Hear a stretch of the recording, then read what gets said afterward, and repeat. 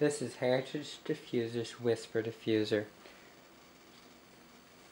The tubing simply connects to the front of the diffuser and then attaches to the back of the nebulizer right here. I have a bottle of Heritage Essentials Plug Defense blend.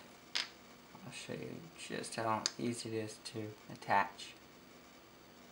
Simply just pry out the top there. This, just unscrew and unscrew in your essential oil. It's pretty snug going down here. There it is. On the back of the diffuser there's 3 simple controls similar to the Pro. There's an on timer, off timer, and then on and volume.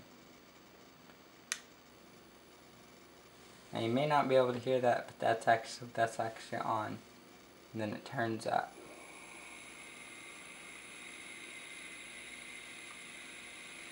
That's all the way up. I'll turn it back down.